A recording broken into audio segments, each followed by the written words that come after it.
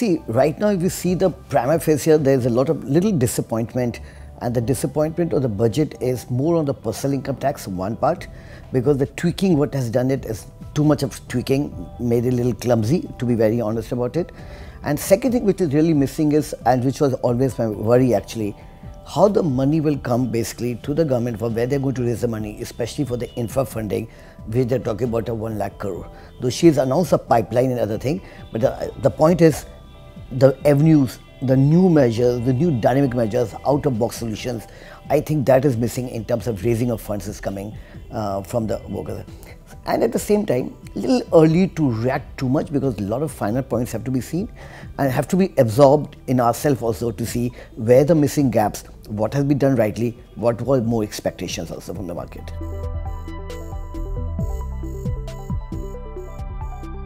See, DDT, honestly, if you ask me, is a very bold step. I think it is something, it is a bold step initiated by the government actually.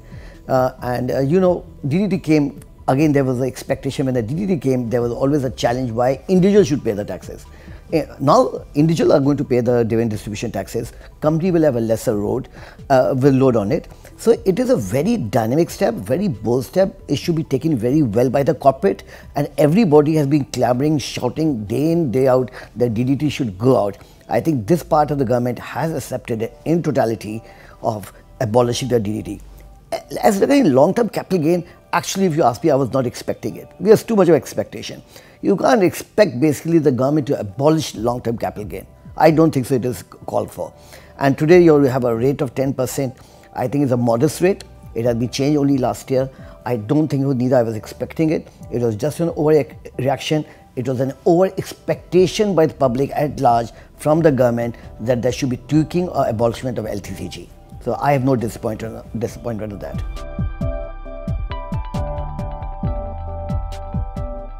You see, the overall outlay of the budget has really gone up very high. I have the figures with me right now. The budget has, you see, complete. From rural part is concerned, from Jal Jeevan Mission, from education is concerned, from insurance, from health, is very, very high. And the total budget agricultural allocation is 2,83,000 crores. Now, one thing which is missing, which was there not in the speech, we do not know what were the figures last year. In nowhere the whole budget speech. Earlier the FM used to compare that there is so much of percent of rise, and we used to compare it. So it used to give me a, oh yes, the government has allocated 10, 15, 20% higher. This time we don't have that comparative figure. So from that point of view, I think this is something which is not there in the speech, missing there. But 283 lakhs, the way the government has been giving an impetus to the agriculture, which is a backbone for India, I think it seems to be the government has tried to address the agriculture in quite a good way.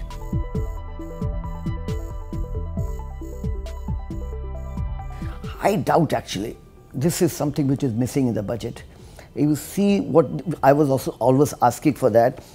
There should have been a clear-cut additional cash flow in the hand of individuals so they could have spent the money and could have boosted spending, use the money for spending and boost the production, capacity utilization and investment in the private and public sector. I think this change of rates where the government has done it will not be too much of it basically. It is a very tweaking it, honestly makes it a little clumsy with 6 rates, different slabs. I don't think there will be a tangible gain. And even if the government has given us some exemption, but you have taken out by other exemption. You've given me certain basic tax rate, but you've taken out the exemption. If my exemption goes, then what is the net effect will be individually governed. But I think so there will be not too much of cash flow additional coming up in the hand of individuals. This part was missing. This was the middle class which was asking for that. I think this is, in my opinion, a disappointment. The government has addressed corporate tax in a big way. A personal income tax was to be addressed definitely more than this, what has been offered here.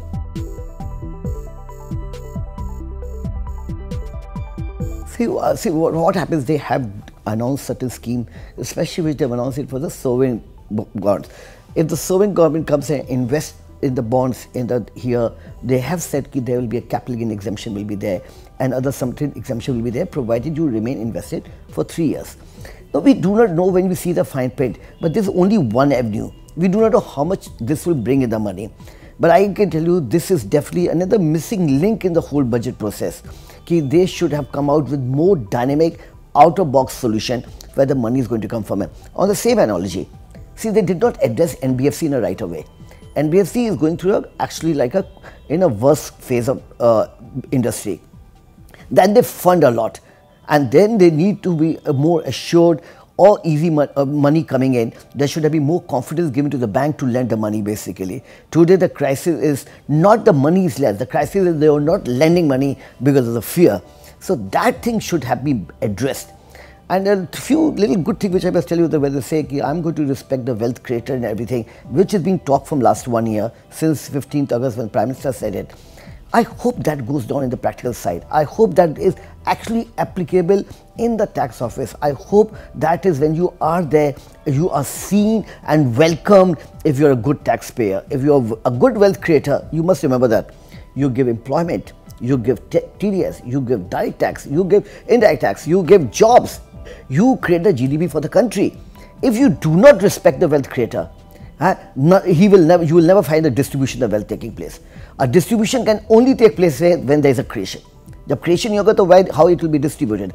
So that part, hopefully, message should go down deep into the administration of all administration. Where they have to respect it, but not see him with a doubt and doubt his credibility at all times.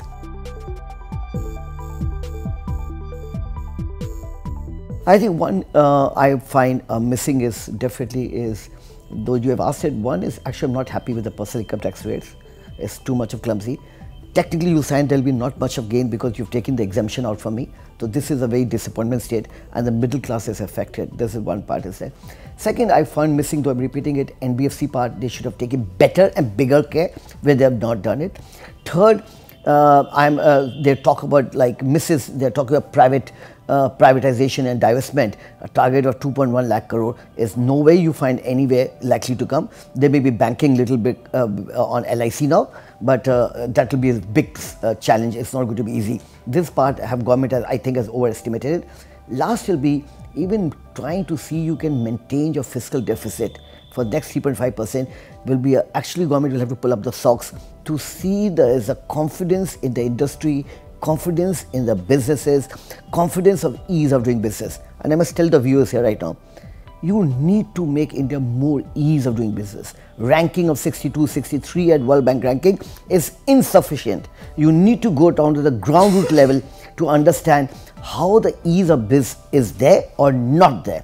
You really have to cure the menace at the ground root level, at the first level, where people should be allowed to do business freely and not with subject always with fear of raid Raj or Inspector Raj or any type of avoid you are being monitored at every stage. Let the business be free, let the business do the business freely under complete discipline and obviously under the complete boundaries of the law.